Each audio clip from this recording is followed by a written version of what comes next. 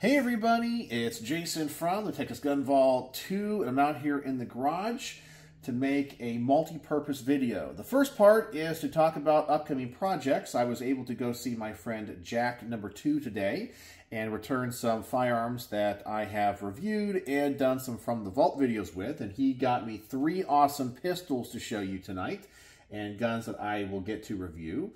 And I'm really proud of myself because I've been working really hard at trying to get through the big stack of firearms I had to review. And I think I only have one left from all like the big projects. It's a Knight's Armament SR25 pistol, which is on loan to the channel from D. But I got these 3 to put in the queue, and I got guns I got to get back to other people. And I need to reach out to Jack #1 because he contacted me a few weeks ago telling me that he had a couple of pistols for me to review as well. I just have not been over on that side of town to pick them up. But I got a 4-day weekend coming up, so I think I'm going to try to make that trek over there to see him. Especially because I got the projects kind of dwindling down, and I've really kind of gotten caught up on things. And then the other part of the video I want to do is the kind of episode 2 or part 2 to responding to the mean comments of the week. You guys seem to kind of like that, so I'll kind of show you some of the best comments I got this week and kind of respond to them and talk about my thoughts. But let's do the upcoming projects first. One is a firearm I have actually been asked many times if I have reviewed because, once again, I started off as the Fort Worth Colt guy many years ago. And people always ask me, what do you think of this pistol? And I have never gotten to shoot one, but I'm going to get that opportunity now. We're going to be taking a look at the Colt Double Eagle double action. I guess we'll say this is a 1911 or 1911 style gun. It's a double action single action. Now I have reviewed a double action only 1911. But because this is double action, single action, this receiver is completely different than most 1911s. It looks like a 1911 up here on top, but it functions very different. It doesn't have a grip safety on it, doesn't have a manual safety on it. It does have a decocker, kind of like a SIG. I guess I can just cock the hammer and I can decock it that way, just like a SIG P-Series pistol. It's in stainless steel. I can tell you the double action pull on this is really heavy, but actually kind of smooth. And I think the single action is kind of mushy. I know that Colt discontinued these. I don't think they were that popular a pistol. Some people love them and some people hate them. So I'm really excited to get a chance to shoot this. So the Colt Double Eagle, chambered in, is this in 10? I believe this is in 10. Yes, 10 millimeter. I have 2 guns on the table in 10 millimeter in this cycle. So hopefully I have enough 10 millimeter ammo. The next one, we'll go ahead and keep in the vein of the 10 millimeter stuff. We have the OG of 10 millimeters. The Bren 10. Yes! I have never gotten to handle one of these in person. I have seen them, and this is really, really cool. And I guess this is kind of like the Miami Vice gun. So semi-automatic, double action, single action, chambered in 10 millimeter, stainless steel. I have to really do my research on these. I know there's a lot of people that collect these, want to get all the different variations of them. Some of this kind of looks like a CZ75. Some of it kind of looks like a 1911. It's really kind of interesting. And it has 2 safeties on it. You got a frame-mounted safety, so when the hammer's back, you can use it that way. And it also has a safety that you can push through the slide. Really interesting. I guess that's more of a firing pin block, but that is really interesting. So chambered in 10 millimeter. So this is going to be a lot of fun, especially because it's a classic gun that people just seem to love. It just kind of has that mystique to it. So that's going to be a lot of fun. And the other one is another Bren 10, but I guess it's not a Bren 10 because it's not in 10 millimeter. This one is in 45. So I guess this is just a Bren. I have to look that up. As I said, these are guns I don't have as much just kind of cursory knowledge on. So I'll definitely be doing my research on. On the slide, this one says Logan Custom. So I'm not really sure what that means. Same concept with the safeties. This one says Marksman Special Match 45. I'll cover up the serial number, but you can see there on the slide what it says. If anybody can tell me anything about this, I would appreciate it, or any resources I need to investigate. Now, both of these pistols, something I think is very, very ugly and very, very stupid, is on both pistols, they put this big paragraph on the side, and it says, free manual available from Dornis and Dixon, I guess, Enterprises Incorporated, Huntington Beach, California. So I guess they're the manufacturers. And they tell you where you can get that manual. And, of course, they're no longer in business as far as I know. But now I got this big paragraph on the side of this beautiful gun. That is ugly. Why do gun companies do that? That is gross. Don't do that. If you're ever going to start up a gun company, do me a favor. Don't do what Beretta does. Don't do what they did and put paragraphs. I don't need to know to read the owner's manual before using the gun. Or this gun fires without a magazine inserted. That should be common knowledge, and don't tell me where to get the manual. This is ridiculous. But besides that, it's a cool gun, right? I'm really excited to get a shoot this. And stainless steel, it just has a really cool look to it. So those are the new guns that are going into the queue. I'll probably take one or two of those along when I go and shoot that SR-15 pistol from Knight's Armament on loan to the channel from D. So that's the upcoming projects. What do you guys think? What should I know about them? And what do you guys know about these that I should know? All right. So that is the upcoming project. So in case now you want to flip away because you're like, I hate it when Jason does this. I get that comment from time to time. I'm giving you that opportunity. So I was courteous to you. So if you want to flip away now because you got your input on the what the upcoming projects are, well, let me give you the word of the day before you leave. The word of the day is going to be 10. 10. The number 10, or spelled out T-E-N. And use that in your comment because the Bren 10 and the Colt Double Eagle in 10mm. Okay? So there you go. You can now click away. I'll give you 2 seconds. And if you stayed, you want to know about the comments. All right. So I think I got 5 or 6 comments from this week that I saved. These aren't all the mean comments. Some of them I think are kind of mean. Some of them I think are closed-minded. And some of them I think are just mean-spirited. And they might not be so mean, but they just either bothered me enough where I just had to include them in this little list. So the first one we have, and I get a lot of comments on this video, it's going to go back to the CRS Firearms, Poke the Bear, Matthew Hoover is not 100% innocent. And I got a comment from Matt Buchanan 9765 who said, maybe consider go F yourself. Yeah, there you go. So that's keeping it classy right there. Just because he disagrees with my point of view that maybe Matt Hoover made some poor decisions to get him in the place where he's at, I should have this comment, apparently. So, obviously, this person just got banned. I didn't even respond to them. But I get this stuff all the time. Just because they disagree with me, they feel like they need to act in this manner. And I find it to be very, very sad. They don't want to have a debate. They don't want to talk about it. They don't want to have a respectful dialogue. It's just, go F yourself. How pitiful is that? But I guess, I understand because he's mad at me. He's like, oh, you think differently than me. And I guess because I don't, toe the anarchy line when it comes to the civil society. Anyway, he felt like he needed to say that. So the first comment, probably the meanest, maybe consider go F yourself. So there you go. That's the first comment. All right, so now the next comment is going to be on the same video because this one attracts all the crazies. It really does. This one is coming from Mike Henthorne, 1778. And we have a very attractive picture of this gentleman here on his profile picture.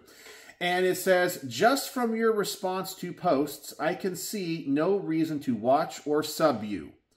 If you feel that a picture of anything on anything and working to sell said picture is grounds to be in jail, I don't think you have understood what the founders wrote. You know, this is somebody that I think is looking at the whole auto keycard thing from a very simplistic point of view and refuses to open their mind to the minutia of an argument. You know, it's not about a drawing on a piece of metal. That's not the issue.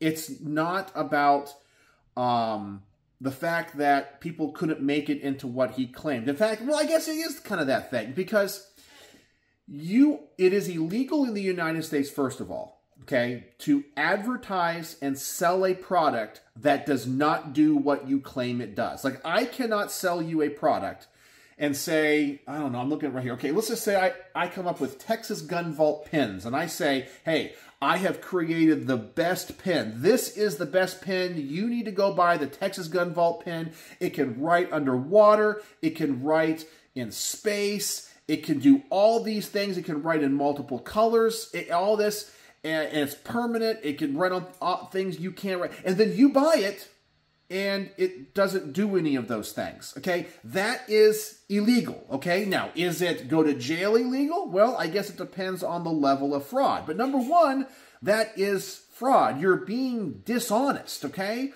And I personally think in the gun community, we need to be good to each other. So if you're going to sell a product, you need to be honest about what it is. If he would have marketed this as, hey everybody, this is an etching on a piece of metal that is in the shape of a lightning link. However, it's not the right dimensions, it's too thick, and you can't get it to work. It's just a piece of metal, and that's all it is. I really feel like he would not be where he's at, because nobody would have bought those with the intention of possibly getting around the NFA. Now, do I think the NFA is constitutional or should be on the books? No. But people bought it because, think about it, they sent in cash and told him to mail these objects to places where they don't live. So if they really thought this was a piece of art, why would he offer a service where he would mail it to a place that you don't live so it can't be tracked, and you can pay in cryptocurrency and cash and other ways that are not traceable to you? You know, if it's just a piece of artwork, right? So people knew what this was, or believed they knew what it was, okay? So he's defrauding the gun industry. He's making a product that doesn't do what he claims it does. He is potentially putting people that may not know better, that are ignorant, in potential violation of the law. Because let's say his product actually worked and these people bought these products with the intention of it working. He is jeopardizing the lives and the careers and the freedom of other gun owners who might come afoul of law enforcement because of his product. He was endangering, I think, people that, you know, maybe criminals tried to buy these for full auto conversions, you know? So he could have been selling these to people with nefarious purposes. There's a lot of stuff going on here, okay? In my opinion, does it mean he should be spending the rest of his life in jail? No. He made poor choices, and it's not just selling a picture. If he would have advertised it as, I'm selling a picture on a piece of metal that doesn't do anything, we wouldn't be here talking about it. But this is sad because so many gun owners are trained to be closed-minded and not understand the nuance of arguments and the law. And this is why the anti-gunners will always win, because they understand the nuance and they understand how to play the game. And many gun owners are like Neanderthals. They're incapable of deeper thought. It's just one thing, black and white. And anyway, that's what it is. But he says, just from your response, I can see no reason to watch or sub you. But apparently, it was worthy of a comment. So for a temporary amount of time, I lived rent-free in his head. All right. Let's go to, let's see what another one is. All right. Here we go. This is actually on a Texas Gun Vault 2 video. This is the Texas Gun Vault 2 Garage Gun Talk, thoughts on the ATF raid in Arkansas. So this is one of my recent videos that I made here. And Blippity Bloppity Bloop said, "I'll just downvote and move on. Laugh my ass off.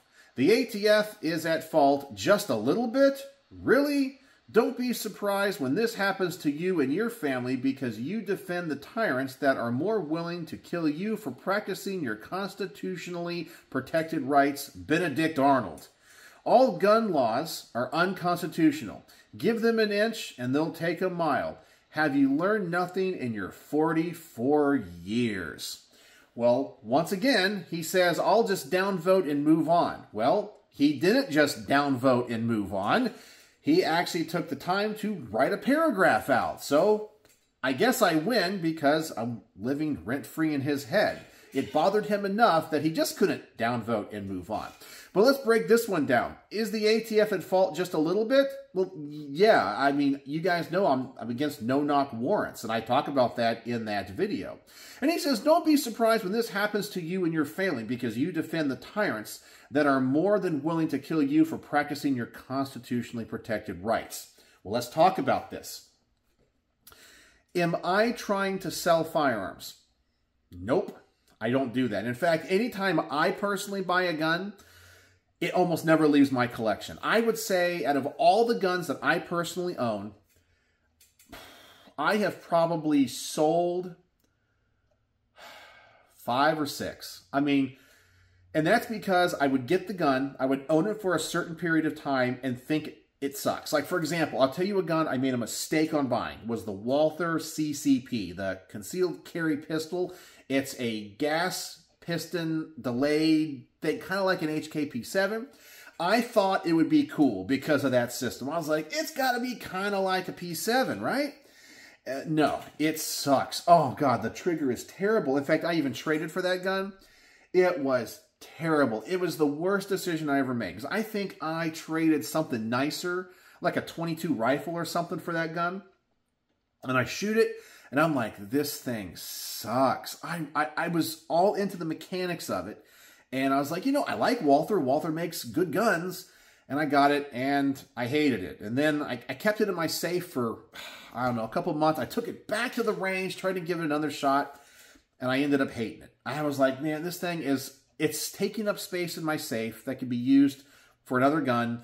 I'm going to move on from this thing. So I wanted to love it. I thought it was going to be a permanent piece and fixture in my collection, and it was not. But that's usually what ends up happening. But very few firearms ever leave my collection. Sometimes I will sell one because I need funds to get another gun. Like years and years ago, I owned a Colt Python. I think it was made in 1977. Beautiful gun, royal blue 6-inch barrel. And I know some people are like, you traded that? Yeah, I bought it for like $1,400. And I ended up selling it for $2,500 like 4 years or 5 years later when the prices started to go crazy. And they're worth even more now. But I wanted the HK SP5K. And I needed the funds. And when I looked at it, would I rather have a Colt Python or an HK SP5K? SP5K. And that's just me. So I ended up selling it. I had it for like 4 or 5 years. I think I shot it once. And it was going to be a fixture of my collection forever. But when HK brought that thing out, I had to have one, and I needed to sell something to afford it. So that's usually what happens. But because I do that, I am not in the business of selling firearms. I don't try to make money. In fact, I lose money on gun stuff because, I don't know, because I buy it, I collect it essentially, and probably my heirs are going to reap the benefits of that. But yeah, I'm not in the business. In fact, businesses rely on me to stay, to make money. So I don't do that. My firearms that I have, ended up selling or trading, I do bills of sale on. So if they end up at a crime scene, like this guy in Arkansas's guns did, and I have law enforcement reach out to me, of course I'll talk to my attorney, but I can go and get all the bills of sale and go, okay, this firearm ended up at a crime scene and blah, blah, blah. And I can go, well, here's what happened. I legally sold it here in Texas. Here's the name of the person, their information, who took possession of it, and You know, and that's it. And so I can give that information to them, right?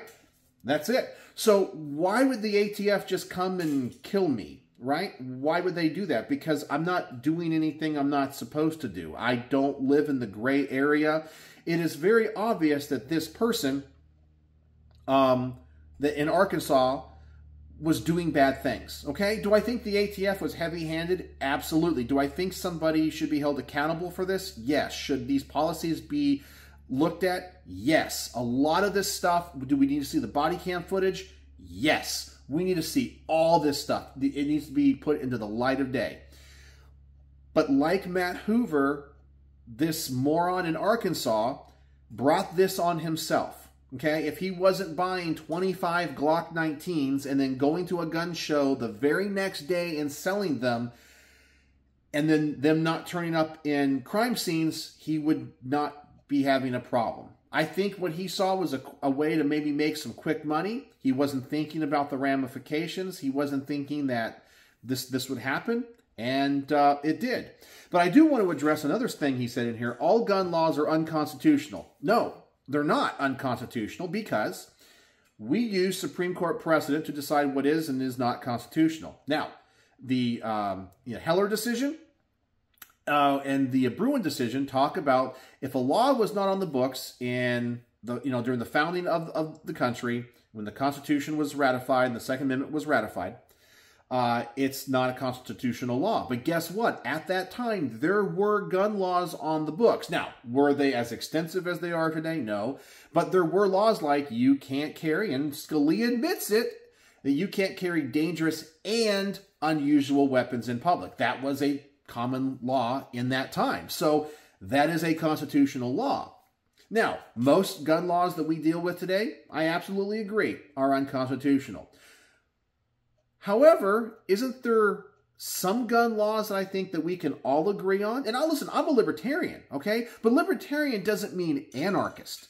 So, for example, I'm just curious what this blippity-bloppity-bloop person would think of maybe a criminal in their hometown using somebody that is essentially just converting semi-automatic guns to full auto, selling them on the street, and then using them to rob houses. And his house gets robbed and maybe his family gets killed.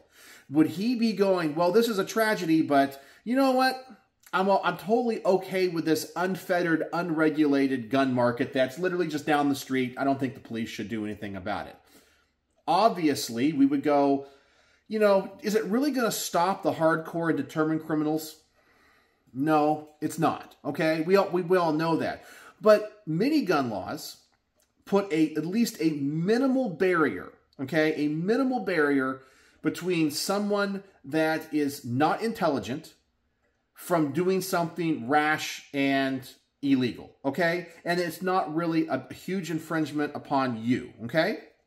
So, for example, I argue that, for example, let's just say a law where he says you can't carry a firearm into a courthouse, okay? Is that an infringement upon me? Well, I don't really go to courthouses that often, but when I do, they have bailiffs and they have security there. So they're responsible for that security. And I understand that they probably don't want, let's say a gang member is on trial and someone is on the stand that's a witness against them. They don't want somebody off the street just coming in with a gun who might be on one of the gang member sides, coming in there and just killing people because it's a witness and speaking out against the person on trial. I think that we could all agree that maybe in that situation, we can be reasonable about this, right? I mean, we can go to the other end of the spectrum and agree that, okay, let's say the NFA. Okay, it's unconstitutional. Why is a 16-inch barrel legal and a 15.9-inch barrel on a rifle illegal? That's absolutely stupid and asinine. It does absolutely nothing. So we can totally agree on that one. But there are some gun laws that I think most reasonable and rational people will agree with. And if you have the position that all gun laws are unconstitutional, you are never going to win the center. The people that would vote for your side are going to abandon you, and they're going to go vote for the people that will vote and pass laws to take away every one of your rights. If you don't have a reasonable and rational and common sense approach to removing gun laws in the right way, but also understanding that there's a lot of uneducated and stupid people out there that when you just say, everyone should have, whatever, machine guns, and it should be sold in schools because that's an unconstitutional law to ban that, people are going to go, whoa, hold on. You think first graders should be allowed to bring a machine gun to kindergarten? You're not going to win over the middle. Anyway, that's my thoughts on that one. All right, next comment we have on the Range Report, Springfield Echelon, the best modular polymer striker-fired pistol. Or I think it was a question mark. I can't see what the exact title is here. But Rocket Man 9mm said, just casually accusing the integrity of other YouTubers? Nice. Well, guess what? In that video, and you guys know how I run my channel, I don't speak negatively about anybody. I never mention anybody by name on the main channel. And I don't want people mentioning other people's names in my comment section. It's not a tit for tat thing. It's not a comparison video. It's none of that. In that video, I simply made the fact or said the statement that other YouTubers, when the Echelon was released, all of a sudden, all on the same day when the media embargo was lifted, all produced glowing reviews. Magically, they all received multiple guns and holsters and magazines and free ammunition, and lo and behold, they all had positive reviews. I didn't say who that was. Now, if you want to infer that, that is up to you. And there are more people than I even know that made those videos. But I wasn't talking about anybody specifically, and I went out of my way to do that. So this person obviously is of... or lacks the ability to understand that nuance. It does sadden me because really I think that in the gun community, we got to work together, but we have to be smart, we have to be nuanced in our debate, and we have to understand and see the bigger picture. All right, next one, Range Report, Beretta ARX 100, the 5.56 rifle in FDE. This is one of my older videos. NATO Potato said, sight mark spotted, opinion discarded. Well, this one was kind of funny to me because when I get a firearm in for review, many times if the owner of that firearm, because I always respect the people's firearms that, they lend into my channel. For example, here I have the, let me get it out here, the Sig Spear 5.56 pistol. This is D's, and he has a Trigicon on this with a magnifier. Everything is set up the way that he wants it to be set up. So I'm going to review the gun with his setup. If it has iron sights, I'll use iron sights. If it has optics, I'll use those optics. But I'm reviewing the gun, and that Range Report had nothing to do with the optic at all. It was all about the gun. I don't even talk about the optic in that review. But once again, somebody who was closed-minded and incapable of deeper thought and not understand the nuance of what they were watching thought that they would just... I mean, you don't have to like my opinion. You don't have to agree with my opinion. That's totally fine. I mean, whatever. But to say opinion discarded because the gun that was lent to the channel had a sight mark on it, I think that's pretty silly. And I think I got one more here. Here we go. This one made me laugh this week. On the Range Report and discussion, the Kimber K6S revolver in .357 Magnum. Tev MT10 said, it hurt, it's loud, just save our time next time. One of the things about gun reviewers that bother me, that I try to be different, is I create content from the perspective of what I think is an average gun owner. That is what I do. I'm not an expert shot. I am not Rambo. I do not, I've never served in the military. I'm not a law enforcement officer, never have been. I don't want to be. I don't have fantasies of end of the world scenarios. I don't have fantasies of using my guns in self-defense. I have none of that. I don't believe that shooting the most powerful caliber or the biggest gun or the biggest caliber stuffed in the tiniest gun is something to be proud of. If you enjoy that, I think it's great. But I like to think that I create content from the perspective of, I said, the average gun owner or somebody that's looking to get good information without all of the weird fluff and the tactical bearded guys. You know, for example, if you go and watch a review of, let's just say, a reviewer like Garand Thumb, okay? A Garand Thumb gets all kitted out, right? He has his night vision on, he's wearing plate armor, he's out rolling in the ground. Most people that are going to go out and buy or be told to go buy the Kimber K6S revolver are probably people like myself. Or maybe they're ladies, you know, because people always tell ladies, oh, you can't rack a slide on a semi-auto. Go buy a revolver. And they're like, okay, what revolver? This Kimber looks good. Well, let me get some information on it. Well, I can tell you, a little petite lady shooting a .357 Magnum snub-nosed revolver is going to feel that recoil. You know, when my wife was getting into guns, she thought the small guns would recoil less. In actuality, they recoil more if you understand the laws of motion, right? For every action, there's an equal and opposite reaction. And then, of course, there's, you know, inertia and all that kind of stuff. And you realize that if you shove a really powerful round into a very small gun, and that gun might not be as ergonomic, sure, ballistically, it might save your butt one day, but it might not be the most fun gun to shoot. And because of that, you might not go to the range and shoot it and train with it and get used to it. So I do these reviews and go, hey, I want a gun that I'm going to enjoy shooting, that's pleasurable for me. Because if it's not pleasurable to shoot, I don't really want it. Now, you could want it, and if you believe that, you know, like you want one of those Magnum Research BFRs, the big frame revolvers, but everyone calls it the big effing revolvers, and you want to put a, you know, what is it, a 4570 you know, government round into a revolver this big, you have at it. If you like that kind of stuff, more power to you. But not everybody does. And I don't think shooting the smallest gun in the biggest caliber shows anything. It doesn't show like that you're alpha. It doesn't show that you're better than anybody else. I believe it's important that people get the right equipment for them. One of the examples that I use in music when I'm teaching when it comes to picking instruments and things, and I borrowed this from a colleague a while back. He said, you know, when Shaquille O'Neal was playing basketball, he wore size 18 tennis shoes.